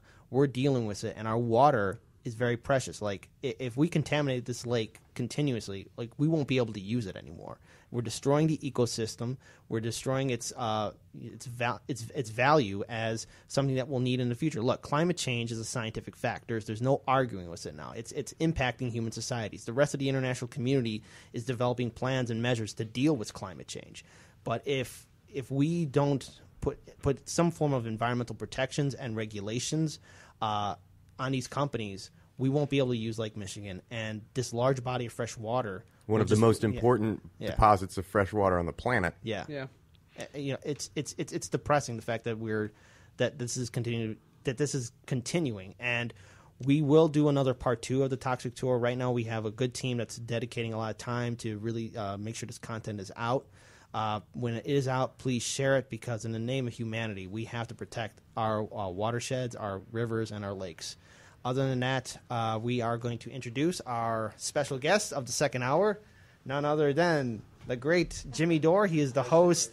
Right here. He is the host of the Jimmy Dore Show, Aggressive Progressive, and he's also a commentator on the main show, The Young Turks. And he has a touring comedian who has a show coming out tomorrow. Yeah. Welcome to Hardlands Media. It's good to meet you again for the third time. It's good to see you. We're doing a live show tomorrow at Thalia Hall, which is a new place. It's in Pilsen, which is where I lived when I was starting out as a comedian. Wow. In the early 90s here in Chicago, which, what was that, about 55 years ago now? And so, it's fantastic. Thanks for having me. Thanks for depressing me with the poison story. I really appreciate that, too. I'm actually going to add one more one more thing of depression. It's going to be in Pilsen. Your show is going to be at, correct? Yeah, correct. Pilsen, we've been doing a lot of coverage in Pilsen, and in that community alone, 10,000 people have been displaced due to the gentrification that's happening in the Pilsen community. We've talked to the Pilsen Alliance, the 25th Ward IPO, and for the most part, our wonderful Mayor Rahm Emanuel, and the aldermen He's fantastic. are just basically helping out the large real estate developers. But there is some pushback. We're seeing the community stand up, but again, a lot of people have already been impacted a lot in Pilsen. So yeah, I know. Yeah, that's the story all over the country right now. So there's no affordable housing. I live in Los Angeles, where they have a term for it, where you I know what they call food insecure, but something about rent when you're supposed to pay a third of your income in housing, like that's the max. But in California, you pay like 50%, and it's really screwing up people's family budgets. And there's no plan to fix any of it. They're still building, $1 million high-rise condominiums and right in the shadow of homeless people, tent cities and stuff like that. Yeah, so we have a serious homeless problem here in the city of Chicago too, even though Mayor Emanuel says that there isn't one. Yeah. Again, he's doing a good job, according to Hillary Clinton during the 2016 primary. Yeah, he's doing a great job. He's doing a great. Hopefully he'll privatize the sewer caps next or something. Well, I think they already did that. Look, he's already privatized a lot of stuff. He's also shut down 50 schools under his watch, and now 4 more, especially in the Inglewood community. But you guys sound like Putin puppets. You know what? To God, 'cause if you say bad things about the Democratic Party, you're just a bad person. Oh well, no, for sure. Well, way ahead of you, Jimmy. We've been talking a lot of crap about the Democratic if Party that's the case, for a we very must be long on the time. payroll. I mean, Come on, you guys. We're supposed to unite against Trump. That's the whole point. The only bad thing in the world is Trump right now. That's it. We're not supposed to talk about the system that got us Trump. We're just supposed to talk about Trump and ignore all the horrible stuff. Eric Holder just tweeted out something I wanted to show you because he's such a horrible tool. Eric Holder, he's one of the big reasons why we got Trump. He tweeted out, Eric Holder calls to abolish ICE are a gift to Republicans. That's what Eric Holder says. Calls to abolish ICE are a gift to Republicans. I guess he also looked at prosecuting Wall Street as a gift to Republicans because he didn't do that either. He didn't do that, nope. Yeah, you should have been here in the first hour. We were going all out on how what ICE is just a mess. What's the entire country is how right ICE now. is a mess, and also how the fact that you have that guy Crowley still on the ballot, even though Alexandria Ocasio defeated him fair and squarely. So people still, wag their finger at people who wouldn't support the corporatist warmonger Hillary Clinton, as if that would have made everything better. Her policies were about 1% better than the worst president we've ever had. Maybe because I don't think so. I don't think she was ever really that. I think she was just the same kind of person. Remember, they encouraged him to run. No, there's no doubt. You know what? You might be right. Like I said, Trump at least is incompetent in how he acts. Hillary knew how to use the levers of power, and so even if she's slightly better, she makes her much worse. So why do you think people get away? Why do you think no one ever wags their finger at the Clinton campain for doing the Pied Piper strategy, or the MSNBC media that propped up Trump, or even Les Moonves is on open microphone cheering Trump's rise. He says, Trump is bad for America, but he's good for CBS's profits. So run, Donald, run, and everyone laughs. No one ever points their finger at powerful people who made Donald Trump happen. All they have is voter shaming. One of the reasons why I think people still have their glasses on the fact that Clinton was a good president, or even Hillary was a good senator, is the fact of his administration. There was a, budgetary surplus, and that he was better than George Bush Sr. and all this other stuff. There was a lot of assumptions that he was doing a good job, when in fact it was under Bill Clinton's watch that the corporations were able to buy up the media in the 1996 Telecommunication Act, Telecommunication Act, and then NAFTA.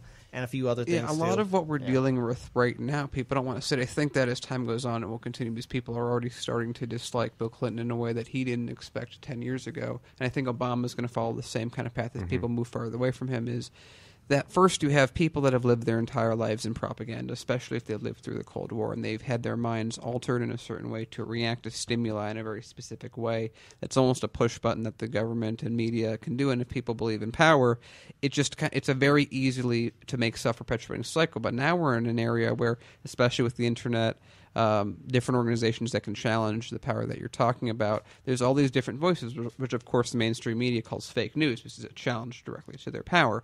But that's only lasting for a while. That's why you have Fox's median age at 72, you have CNN's at 70, you have MSN's at 68. The power that they have gained through that lifetime and that certain viewpoint is literally dying off, and it's being replaced by people with different points of views. They don't get their news from CNN. They don't get their news from Fox. They don't get their news from any other mainstream show. They're all on the internet.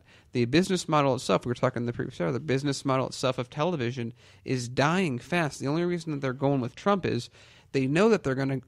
TV's dying. It's a dying industry. The question is when. It's the way it's set up. It's going to collapse very quickly when it collapses. You already have more money from last year from advertisers going into the internet than is going on TV. So that business model is already falling apart. So they're just grasping at straws. Which is why the establishment news media is trying as hard as they can to discredit YouTube and independent news media. And that's why they are talking about fake news even more than Donald Trump talks about fake news. And it's all about propaganda. So when Donald Trump talks about it, it's propaganda. And when CNN talks about fake news, by the way, their apple banana thing, how many freaking bananas did they tell us was an apple already? A bunch. Yeah. And it seems like every other month they have to retract a story about Russiagate, and they have to admonish their reporters, and somebody goes on. And so CNN is propaganda, just as MS. Are you telling me that Rachel Maddow doesn't appeal to the kids? That's funny. Well, they're all friends with they are all friends with each other. Same thing like how the Democrat and Republican establishment are all friends with each other. Rachel Maddow famously said that after Roger Ailes died, she called him a friend. Yeah, a guy who was one of the biggest rapey sexual harassers in the world. He would drop his pants in front of women and say, "Give me a." Can I swear on here? Actually, no. Yeah. So unfortunately, we have the demon that's called the FCC. Over this is on the radio. Yes. Oh, this is fantastic. Then look at that. I'm also on the radio, so I know how that is. Yeah. Luckily, it'll be on YouTube as well. Yeah. So, I think it's funny to hear a bunch of guys on the radio talking about TV being a dead media. But anyway, touche. You got. But that's why we put this on the internet. Yes. Yeah. But there is a question I do want to ask you, and this is like way back in 2016, before we even started this is when I was still a viewer and just sitting down not doing anything. So during the 2016 election cycle, in both the primary and the general election, you were one of the main people that was really critical of how the elections were being covered, especially with how the DNC establishment worked with the Clinton campaign to commit election fraud to deny Bernie Sanders the nomination.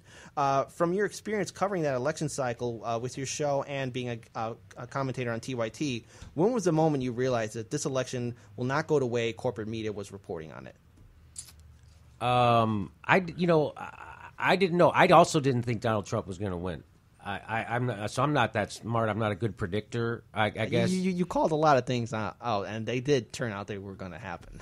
Well, I mean, there's a lot of stuff that's just obvious, and if people don't want to see it, that's not because they're not smart. It's because they don't have the courage to face reality, right? So the people who said that we had to prop up Hillary Clinton over Donald Trump, and we had to play that's literally the game Hillary Clinton planned.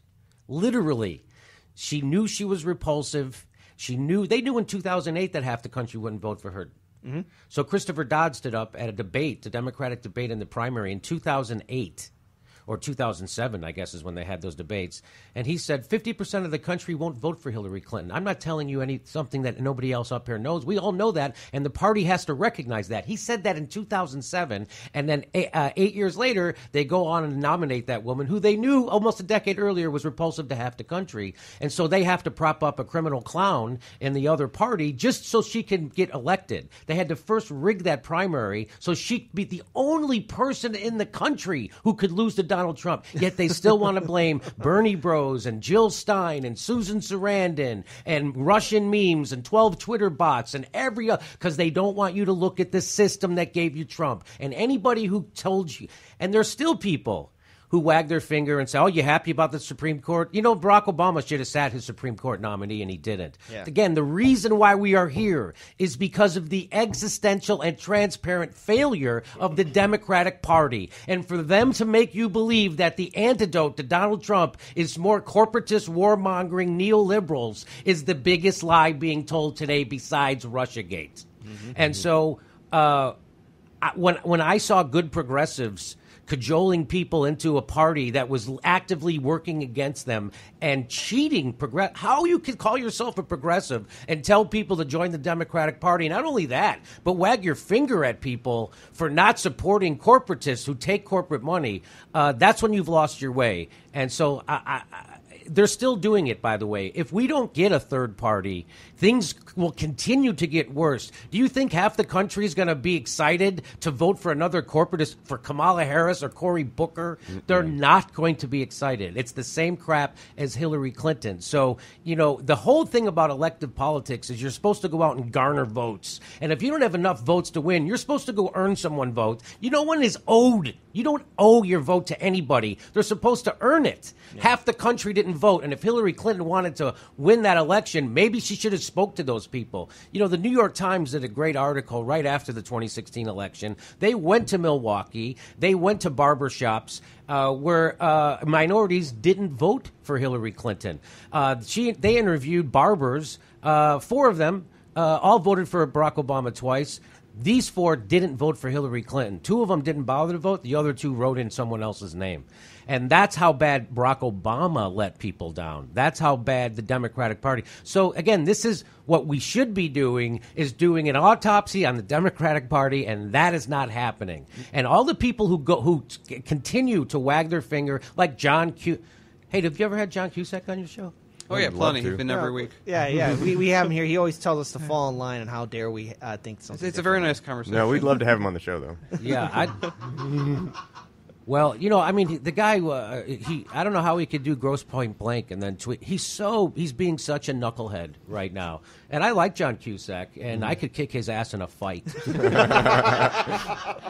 Hey, we'll join you, man. Hey, us Southsiders got to stick together. Yeah, that's right. That's right. Yeah, he's taller than me, but I could drop him, no problem. I could drop him, no problem. When we were, and this is not me trying to bait him into a fight, so I could sue him. No, but if you do it, we will film it for you. Yeah, I appreciate it. We'll film it. We'll do whatever needs to be done. But I am not trying to bait him into taking a swing at me so I could sue him. That's not what I'm doing. No, Paul, I know you got some. I hope he doesn't take a swing at me. Yeah, I wanted to. But he could come to my show at Thalia Hall and take a swing at me. That would be as long fantastic. as he pays the ticket. That's the important Now, part. you know what? I would actually comp him. Oh, nice. Okay. No, I'm such a big fan of John Cusack's, and this, Trump really excites the lizard brain of a lot of people, and he's one of them.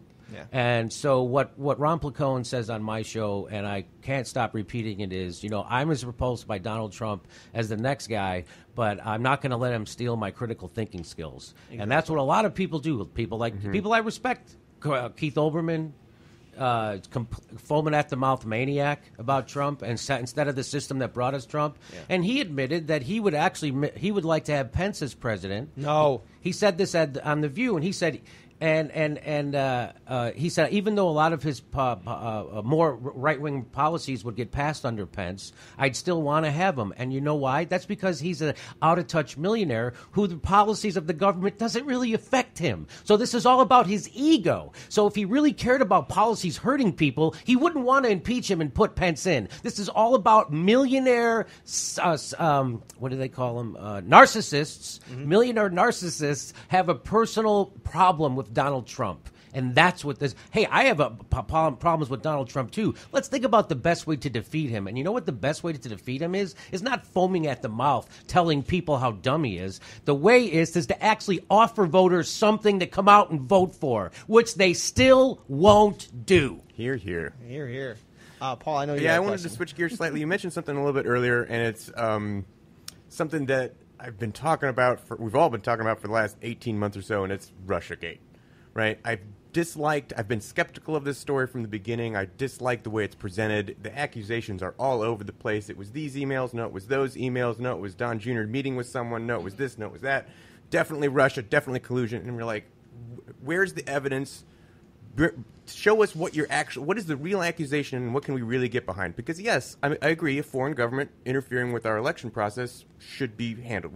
That's a big deal. On Friday, just yesterday, Mueller gave us 12 indictments of Russians, right? 12 Russians who will never see the light of court. Never. It's the same. They indicted 12 Twitter trolls. They indict 12 people. Again, with zero evidence. It's all about the assessment of the intelligence community. And here's why there'll never be a prosecution in this that has anything to do with treason, or it's because the hack of the emails happened on the DNC server. The FBI and the Department of Homeland Security was not allowed access to those servers. Mm-hmm. So we will never ever have proof of that. And why do you think? So if someone broke into your house, you'd want the cops to come in your house to investigate it. Well, the Democratic National Committee did not want that to happen. So right there, they're lying liars who cheat. And that's what this is. This is propaganda, cheating, the Russia narrative. I've talked about it on my show. They did internal polling for Hillary Clinton before the election, and they found out Hillary Clinton's biggest vulnerability was her tie to Russia, because Bill Clinton got $500,000 from a Russian bank to give one speech, and then she did the Uranium One deal, and Hillary Clinton's own campaign did internal polling, and they found out that was her greatest vulnerability. When people found out about her ties to Russia, that it really changed their votes. So what do you do? Machiavelli taught us that what do is you take your biggest weakness, you throw it on your opponent, and that's exactly what's happening. And because people hate Trump, they'll let their critical thinking skills go away, and they'll just repeat establishment propaganda. This is exactly how McCarthyism happened. Go watch Good Night and Good Luck. It was the whole country, just like it's happening now, doing it, and it was just a few people standing up telling the truth, and they would get fired for it, they would lose their job for it, just like it's happening now.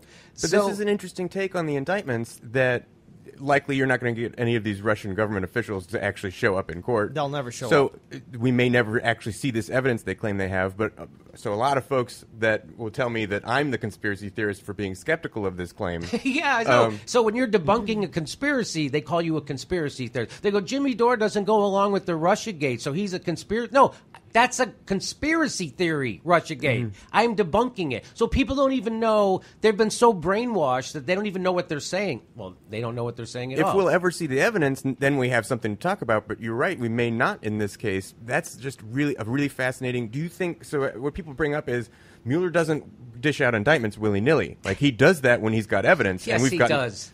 Okay. Turns out he does. Turns out maybe that's the case. Okay. Turns out he's a liar. Turns out he lied the country. He was one of the guys who lied to Congress and the country into the Iraq War. That's who Robert Mueller is. Mm-hmm. He's one of our head spooks, which means he's a big liar. Yeah, paid liar. He's a paid liar. So that's who Robert Mueller is. He doesn't have integrity.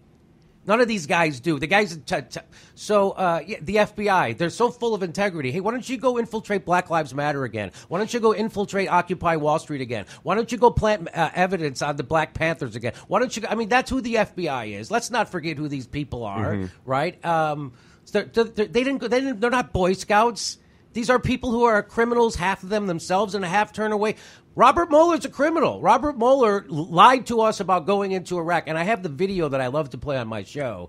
And he doesn't believe what he's saying. He can't even make eye contact. He can't even look up when he's saying it. So let's keep in mind who these people are. Now these people from the CIA get jobs at MSNBC and NBC News and CNN. The CIA used to have to infiltrate news organizations. Now they give them $1,000 contracts right up in front. So, as Chris Hedges said, they're stealing and cheating right out in the open. The oligarchs don't care anymore. They have no shame. Barack Obama, his first entry back into public life was to take $500,000 speeches to the people that he gave a gift to on Wall Street. That's what his first... After he went parasailing with Richard Branson. He didn't come back to fix... Flint still doesn't have clean water.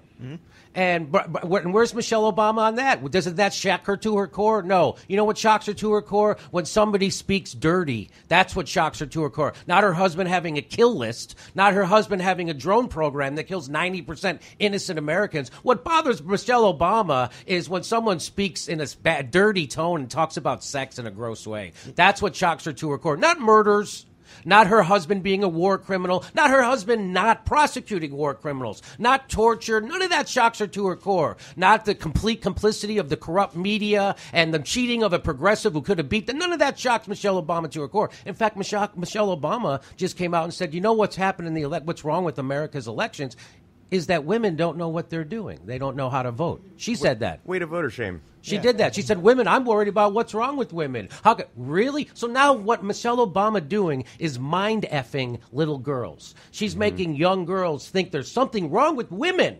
That's why we have Donald Trump. No, there's something wrong with you specifically, Michelle Obama, and your husband. Something wrong with both of you specifically because you are narcissistic megalomaniacs who sat by and watched kids get poisoned in Flint, Michigan, and didn't do a damn thing about it. He opened the Arctic to drilling twice whenever Shell asked him, he let the cops blow the arms off of peaceful protesters in Dakota, saying we're going to let it play out. He let cops crack the heads of peaceful protesters who had a legitimate grievance with their government over Wall Street. He let all that happen. He didn't do anything to help unions. He didn't put on that soft shoe. The problem in America is our corrupt, bought, two-party system. And anybody telling you to join that needs their head examined or is an idiot. Yeah, and the thing is, they're both lawyers, and one thing you did forget is that under Obama's presidency, he got rid of habeas corpus. He repealed habeas corpus, and now we're operating on a Liberty View from somewhere around the 1100s.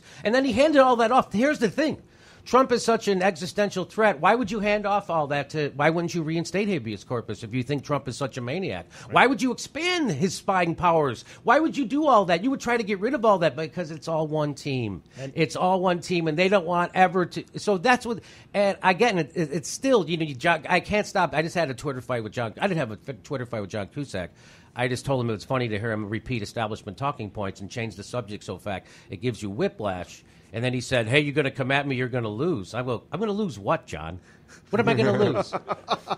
What am I going to lose? My seat at an establishment knucklehead's dinner party? I don't want that party. Hey, I'm an outsider, Mr. Hollywood. They serve some good food there, though. Yeah. They serve the good stuff, like those nice little finger sandwiches. Nice cocktails. John Cusack proving no one likes to be out-lefted, and I'm out-lefting him because he's being an establishment tool right now, and he should know better, and he doesn't. And by the way, I'm not trying to get him to take a swing at me, but if he does, I'll be at Thalia Hall, and then because I need an operation, and I'd like to sue him. So, the thing is, because I remember 2016 as well, and I kept on telling my friends and family, like, look, if Clinton gets a nomination, there is a 50-50 chance Trump can win. And as soon as I said that... I said way before she got the nomination, I said just the way it mathed out, Clinton could only beat Ted Cruz. Everyone else seemed like she would have... she would lose against. And I said, 6 months out, Trump would beat her in an election.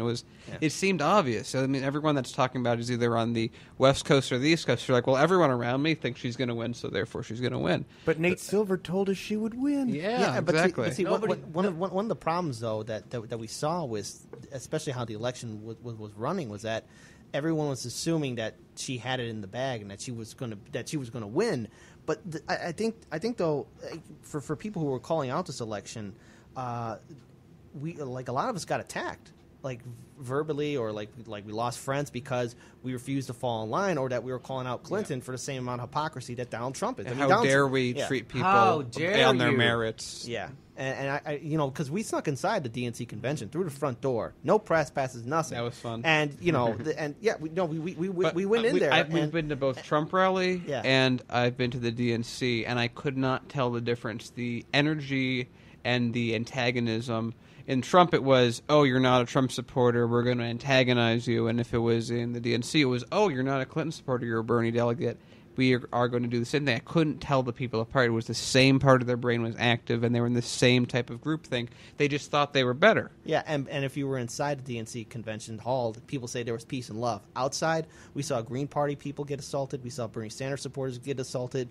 We spoke to delegates on and off the record how they were physically assaulted, how the police were pointing sniper rifles at them. Yeah. But this is getting at a great question, because there's a lot of difference of opinion amongst progressives and sort of lefties on this. Does the Democratic wing of the Democratic Party, progressive movement, social democrats, whatever you want to call them, do they try to infiltrate the Democratic Party and steer that giant ship from within? Or, I know you were big on the draft Bernie movement. Do we need to get a third party to actually try and get? No, I think the Democratic Party is willing to reform. Oh yeah. Well, do you need any more? I mean, look at Joe Crowley. Do you need any more? But can we force their hand? Is there enough momentum to force? No, I don't think so. I think Bernie's falling in line, and because he's putting all his eggs in the "I'm running in 2020" basket. Mm-hmm. And my question to Bernie is now: if they cheat you again, which they will, and you don't win. What have you built over these last 4 years? Nothing. Right now, I come from California, the bluest of blue states. We have a supermajority in our state legislature, and we have a Democratic governor. Do we have single payer? No. We're the 5th largest economy in the world. We don't have single payer. Do we have free college? No. We don't even have net neutrality. And we have a supermajority. So Bernie says, come out, and you got to vote and take over the party. We did come out in California, and we did vote our delegates into the party, and overwhelmingly, progressives have more progressive delegates, Bernie delegates, than centrist delegates. We went to the convention. Well, it turns out they have cheating rules, too. Just like on the national level, they have super delegates. They have super delegates at the state level. They cheated, and they won. And now a pharmaceutical lobbyist is the chairman of the Democratic Party in California. So this is the party. That's the bluest of blue states. And right now we're sending back to Washington, D.C., Nancy Pelosi, Kamala Harris, and Dianne Feinstein from the bluest of blue states. So if this is the party Bernie thinks he's taking over, I would like the evidence for it. And I would want to know what he thinks that he's going to accomplish. If he doesn't win the presidency in 2020, what has he built? Instead of him and Tulsi Gabbard and Nina Turner and Ocasio all starting a third party, because that's how you start a third party. You need some big shots from the regular party that's corrupted to start a third party. That's how you, and so that's why they go, oh, that's why the Greens have had such a hard time taking off, because they haven't had any big time politicians who have celebrity like Bernie or someone like that starting their third party for them. And, people say, well, you can't start it. They just say it out with no evidence. They go, well, it's too hard. It's too rigged. You can't do a third party in America, which to me sounds a lot like you can't have single payer in America. It takes a long time. You can't have free college. Who's going to pay for that? That's what that sounds like. Why does every other Western democracy get to have 3, 4, 5 parties? But in the United States, you can only have 2. You know why? Because it's easier to control 2 parties by the corporation than it is to control 3 parties, as it is to control 4 parties. And the Greens, everybody likes to say the Greens are disorganized and the Greens aren't a real party. And the Greens got on the ballot in 48 states. 48 states the Greens got on the ballot. Now, how many states do you need to win? I don't know, maybe 20 states? You don't need. So they got on 48 states ballot. So that's super doable. So anybody saying that a third party is too hard to start and you can't, they're wrong, 100% wrong. And it's because they've internalized the establishment talking points. People saying that we can't have a third party was thought up by Robbie Mook in some frickin' think tank somewhere, and then people, even lefty journalists, will repeat that. And it's because you've ingested it, and it's not true. And in fact, I'll say this. I'm not good at predictions, so this will probably be wrong, but my prediction is that if we don't have a third party, things are going to get way worse way fast. Because Trump will be reelected. One thing that I've said a lot on this show, the way I look at this balance is, I look at it like a fast food establishment. It's kind of the same kind of players and the same kind of hierarchy. I say, is it easier to do a hostile takeover of McDonald's than it is to create a burger chain that is bigger than McDonald's? Say it again.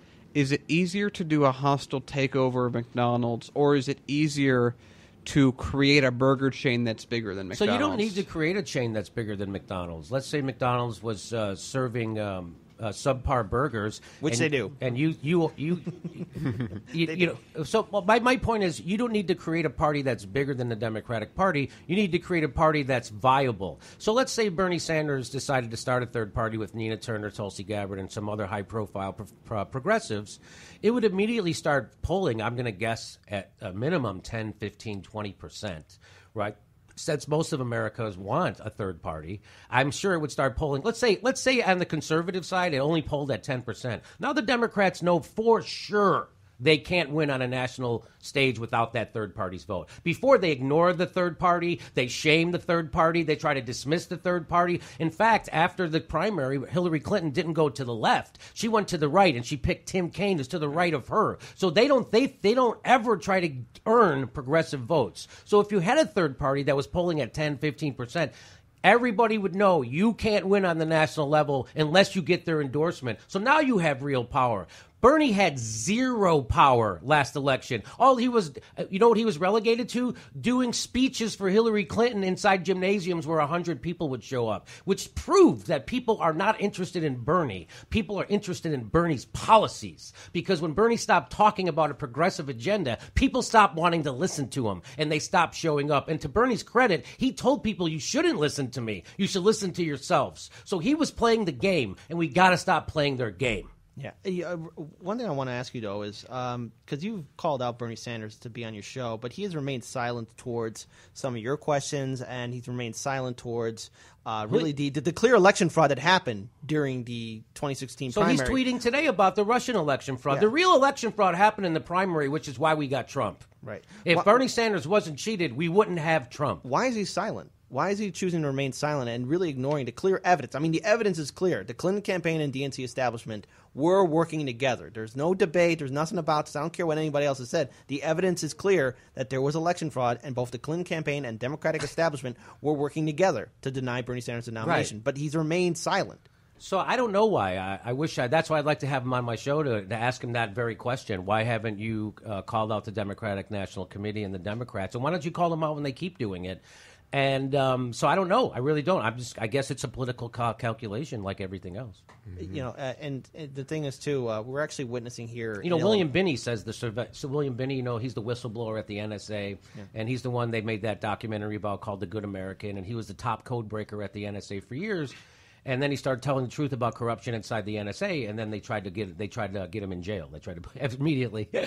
So he says that because of their surveillance state, that the CIA is really, you know, wagging the tail's wagging the dog all over the place, and they have dirt on everybody now.